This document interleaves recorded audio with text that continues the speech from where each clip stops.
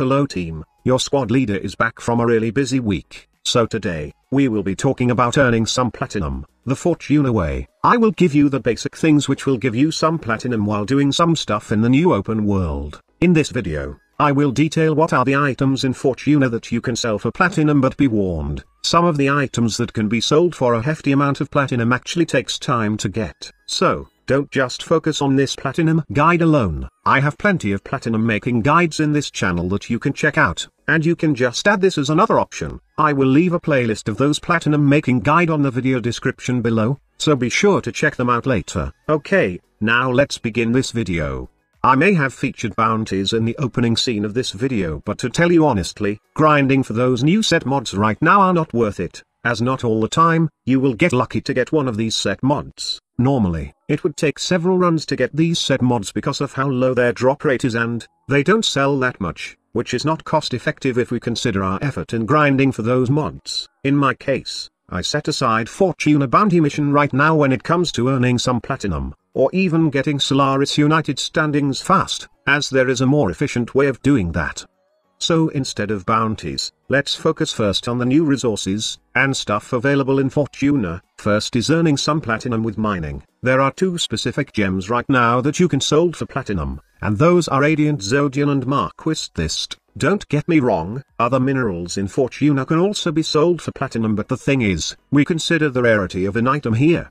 This and Zodian are both found in blue minerals, so they are kind of rare, and most players, those who have platinum, prefer to buy it rather than roam around in Orb Vallis seeking for these rare gems. Just remember, the ones that can be sold are those polished gems, and not those raw minerals you have mined from Orb Vallis, so you would probably be farming for those standings first before you can get the Radiant Zodian and Marquist. But don't worry, as it's really easy to farm Solaris standings. In fact, mining alone can max out the daily Solaris standing cap in just a few minutes every day. If you want to check out the best spots to mine, then I suggest you to check out my Fortuna mining guide later, which I will leave the link on the video description below.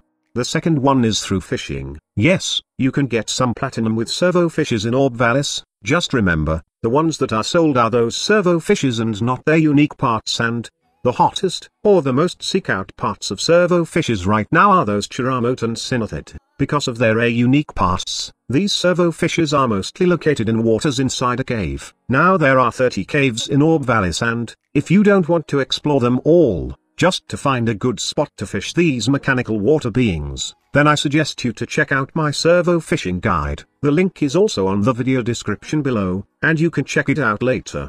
Now I did tackle mining and fishing first, because you need Solaris standings to get those items that can sell for good amount of platinum. In fact, what I do is mine to get that daily standing cap max every day, and then the rest will be for selling Radiant Zodian. If I get bored with mining, then I go fishing. Anyway, I can also trade standing points for servo fishes, and the rest will either be sold to other players, or dismantle for unique parts. If you have enough Solaris standings, then try to get these Pax Arcanes, which are basically for kit guns. Right now, members of the squad are saying that Pax Bolt and Pax Seeker are worth the investment, and, upon checking the Warframe market, it does cost a good amount of platinum, especially when it's fully ranked. Just a little more grind and I can test these arcanes for the kit guns, and sold some to platinum. But, if you are like me who can't afford these arcane enhancements just yet, then I'll go over to the Vent Kids and sell some mods for the K drives. Vent Kids standings are also easy to max, and I have showcased how to do that in one of my videos. Link to that K drive video is also on the video description below. In my case, I can usually sell the Inertia Dampeners mod right now for some platinum, as it's kind of useful, especially when you want to max out your Vent Kids standings fast. But that would change over time, as players will have access on these mods. One quick tip: